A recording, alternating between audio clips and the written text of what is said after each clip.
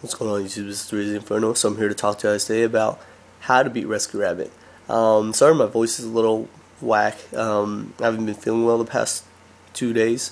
But here to make a video, just start to help everyone prepare for YCS Long Beach. So the next few videos are going to be talking about how to beat the top tier decks, what in your main deck is especially good against it, and what to side. So, as a side note, while I was sick, I was watching like different YouTubers and just doing other things in general, just sitting at home. But happened on a channel, a pretty big channel actually. I'm not gonna say any names, and I was watching the video, and it was like how to beat dino-rabbit. I'm like, oh, that's good. I was gonna make a video about this anyway. Let's watch it. And I watched it, and I watched it, and I was like, this guy is really condescending. Like he's talking. It sounds like he's talking like down to people, and I'm just like, man, I don't know how his subscribers put up with something like this. Like it makes him sound like noobs, and like he doesn't know how to. The people don't know how to play things like that, and I'm just like, okay, I would never do that to my YouTubers. Like, I know everyone started as a noob at some point, even if you are right now, and you watch my videos. It's a good way to learn. I really want you guys to learn from my videos. Don't really want to put anyone down, and if I did before, I apologize. I don't think I have, but yeah, but anyways, if you know who I'm talking about, or the person, just give me an extra comment, or extra like my video, something like that, because man, I watched that and I was like, I'm not a noob, and I feel like he's talking down to me. So anyway, let's start. So Rescue Rabbit is a really powerful deck, in the way that it's an anti-meta deck. People don't realize, people don't like to say it, but it's an anti-meta deck with really big beaters or really strong negators. Instead of running Kokimura Guardian and Doom Caliber Knights, you're running Logia and Dolka, which are really good. So people just don't realize the best cards in the main deck for against the dino-rabbit matchup. If you're running a very expensive, if you're running like the meta decks right now, you have Max C's, Veilers, and Fiendish Chains. The Max C's are pretty good against dino-rabbit. The thing is that if you discard Max C for the Rescue Rabbit, sure, it's a +1, but honestly, it's not exactly a +1. It is a +1 in the sense that you discard Max C when the special rabbit, banished rabbit, then two Cobblezools come out, you draw a card, so even, and then you draw another one when they exceed. But in a literal sense, it's a +1, but Logia is also a +1, so it negates it. So Max C just evens you out, which is not necessarily bad, but it's not a plus like you think. And then if they make a Dolka and they have some way to protect it, technically you're still down a card.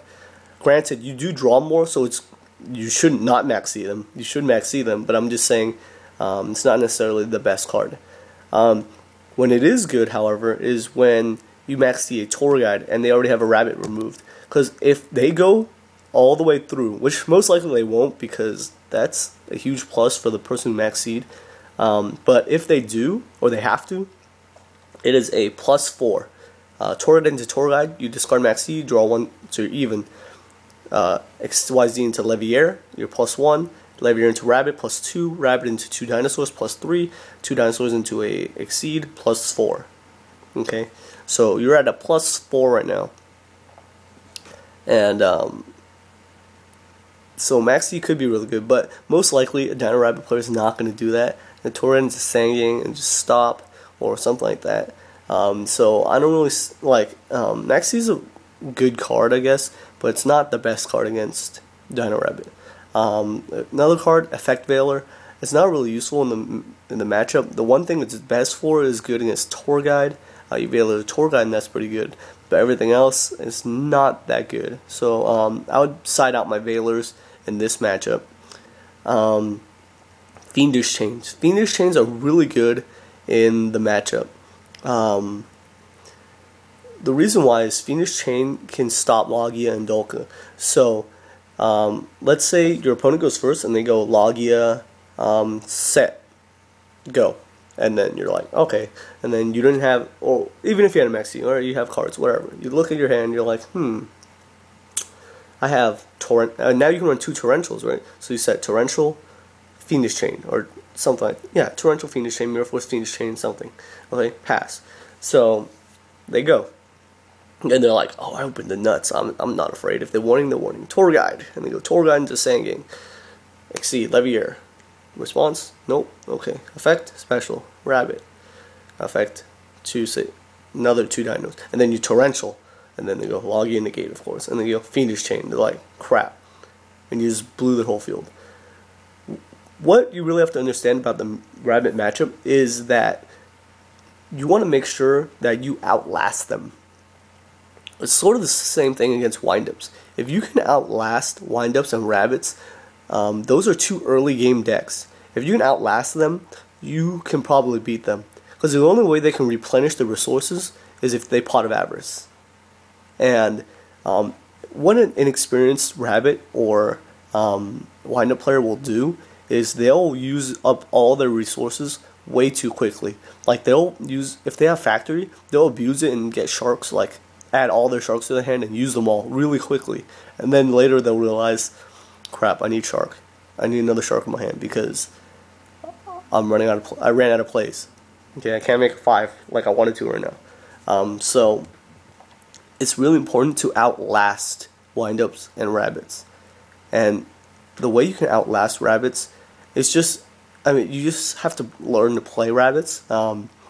If you don't have that many rabbit players at your locals, find them. If you have to, schedule an appointment with them. Play with them. Because you have to learn the intricacies of the deck. When they're slower, when they're faster. You have to learn to play against it. That's what I always like to do. Play against it. Not just on dual network as well, but in person. Because you also have to learn how to read people. It's sort of like playing poker. That's why I never play poker online, because I can't read people. I just play my cards, which is sort of stupid. Like in real life, like I'd play people and I could read them, or I think I could read them, right? So I could actually like pro play. Like if they play really conservative, I can know that, and I can like pro play heavy or something like that. You know, like I can do different things depending on different players. So really play in person if you can. And now, sorry, I went a little off topic. And now to side decking. What in your side deck's really good against Dino Rabbits?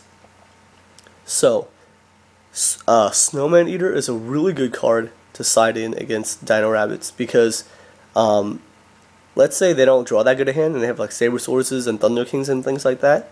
Snowman Eater pops Thunder Kings and Snowman Eaters. And Saber Swords and Kabazuls as well. Also, Draguba can't run over it. And if their Logia attacks into Snowman Eater, you can destroy it.